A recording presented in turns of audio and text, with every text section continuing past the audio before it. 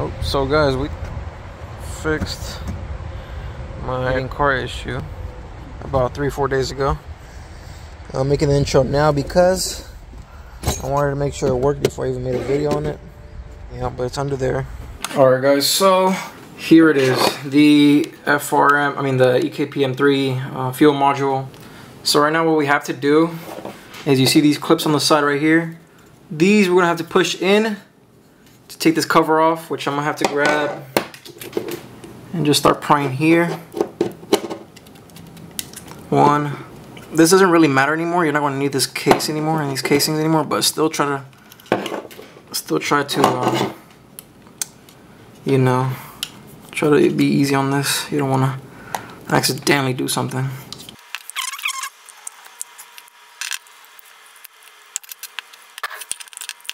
Try to grab it from here, guys. Don't grab it from the back like I'm doing like this. Grab it from the sides because I keep pushing them in. Just pop this out like so. Here is the new EKPM3 module case thing, and it comes with the instructions right here to tell you to clean these off, and they even give you a diagram on how the heat sink should go, facing forward like that, because obviously the fan, the blower, it's sucking in air and pushing it down, and it's like this way. So yeah, and then it has the little vents holes right here, and then this is going to be the fusing part where we tap into another fuse. For right now, what we have to do is start cleaning this. We're gonna clean the modules. This big one, this one right here, and this one right here. So there's 3 of these, 1, 2, and 3. Just clean these up. Make sure like it's clean, because you don't want the heat sinks to fall off when it gets super hot. You want it to be extremely sticky. Don't worry, you won't damage anything. I already done this with the X3. I had my mom's truck X3 had the same problem where it used to turn off when it got super hot. Oh shoot! Oh, it used to turn off when we got super hot. And I was researching, and I was like, man, what could it be? What could it be? And then I found this company called Terminator that was making these upgraded fuel module fan things for upgraded fuel systems. And I wanted to see if it would work with like a overheating, module on a stock car, because my mom's X3 was stock. So is my 550 stock as well, and it's overheating and it's turning off. And after a while, you just wait 10 minutes or 15 minutes, and it'll turn right back on. You're driving like if it was nothing. So I found this company, and they sent me. I was doing it on X3. I told them if they have one for an X3 because I didn't see it on their page. They said no, but if you want, we can send you a. Let's grab the heat sinks now. Let that dry. Remember to let that dry. These zip ties are for like the cable. This cable, when you mount it, I'm gonna show you how to mount it. It's really easy. Okay, so now you gotta remember this photo that they sent us. You see the heat sinks, they're facing this way, and this way towards the thing. So we're gonna point this way. So we're gonna start with the smallest one, the hardest one, or the easiest one. Let's start with the easiest one. We grab like that. We just take off the little tape in the back. Make sure to center it, guys. You do not want it to be off center on the diode. Let me see on the MOSFET. Let me see here. Damn, I don't got no nails. This is where you need nails, but I don't got none. Okay, take it off. This is the medium one, or the big one. I'm sorry. All you're gonna do, grab a corner.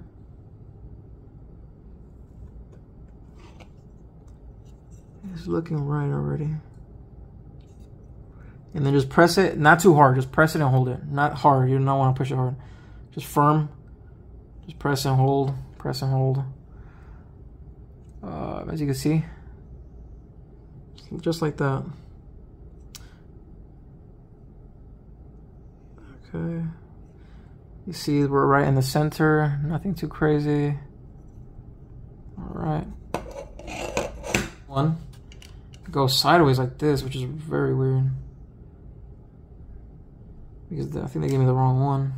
Because you can see the photos, it shows you this one, but this one is long. It's just a long, and you can't go sideways like this. So I'm gonna just leave it facing forward like this.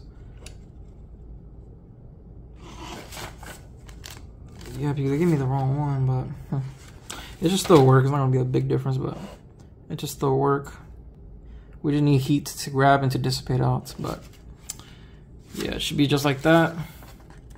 facing forward, because remember the air is blowing out. You're gonna blow the wind out towards the vents in the front. This is, you see how the back is all metal. Once you finish, clean this up, because you might have some grease in your hands. Clean this all up, because this is the mating surface that connects to the body of the car, which helps this module cool down. Of course, it's not efficient enough to cool it down, so you want to clean it as much as possible to get your grease off of your fingers, but you know, you do that at the end once you're done here. Make sure I'm not chipping nothing.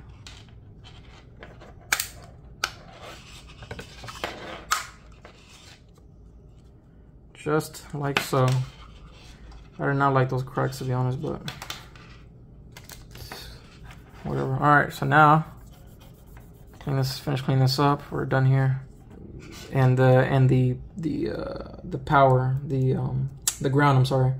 We're gonna show you where to put the ground at right now. Pretty cool that ARC Terminator gives you some stickers. They give me an E92. I used to have an E90, but I'm gonna give it to my buddy that has an E92. But this is really cool. And then the ARC Terminator. This is the brand, guys.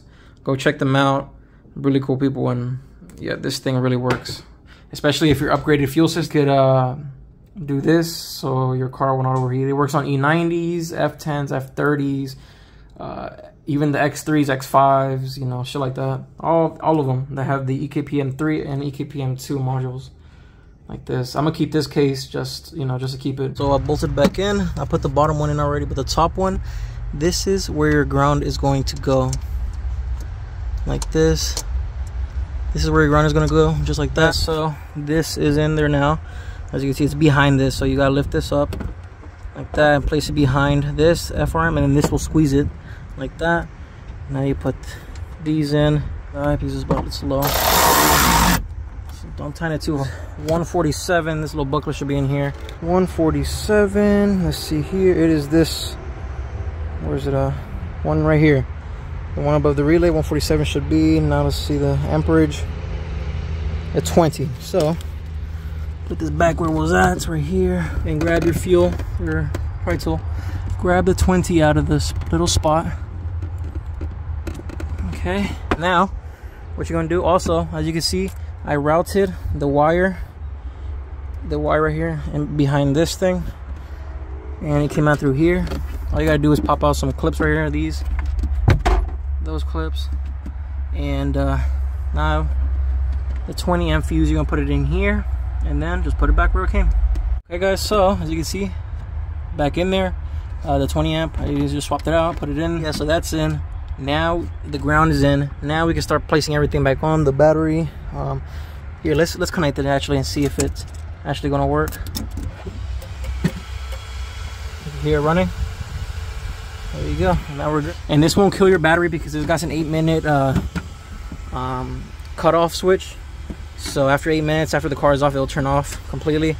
So it won't kill your battery. So yeah, let me reinstall everything again. Put this back under here and put my mat that got wet because it started raining a little bit.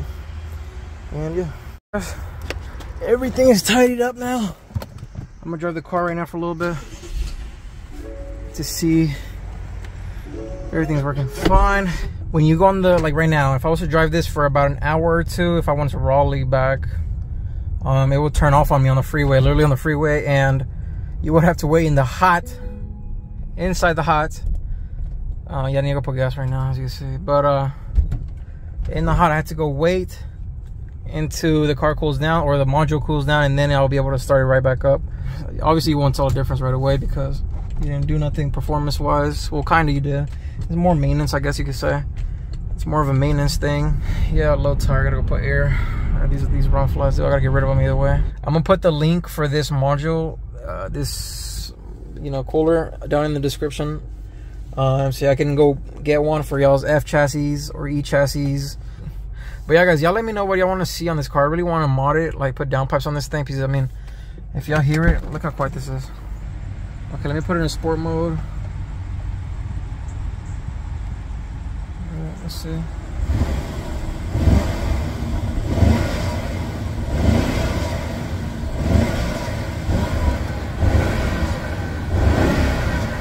What the fuck is that noise?